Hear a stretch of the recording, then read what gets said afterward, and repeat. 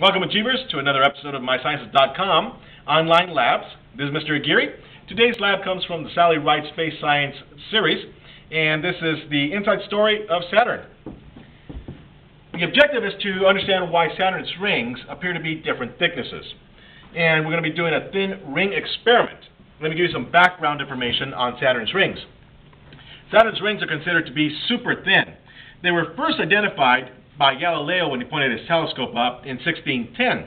However, his telescope wasn't very powerful, so he only saw what he referred to as ears on the side of the planet.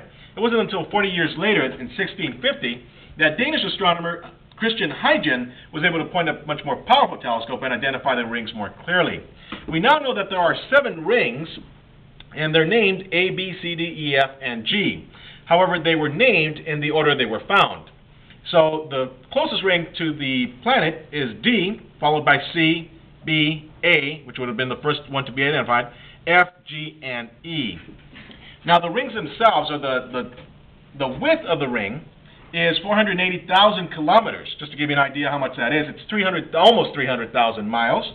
And just to give you another idea of just how wide that is, if you were to travel from the Earth to the Moon, you would only be covering 384,400 kilometers.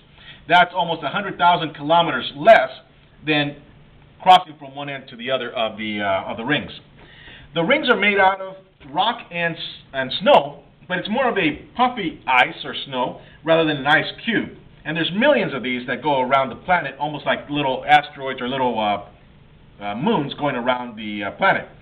The snow can be as small as a snowflake or as large as an igloo. And the thickness of the ring itself can be as thin, remember we were talking about it being super thin, can be as thin as a meter, so just a few feet. All right, let's go ahead and do the lab. What you need for the lab is just a regular CD. Doesn't have to be, you're not going to damage it, so it could be new. And what you're going to do is you're going to take it and you're going to put it so that you can see it at an edge, and then you're going to tilt it just a little bit.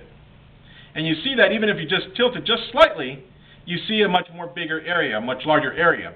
And the reason is because of your perspective, because of where you're looking from. And the satellites and the telescopes look in different angles. So that is why the rings appear to be different thicknesses.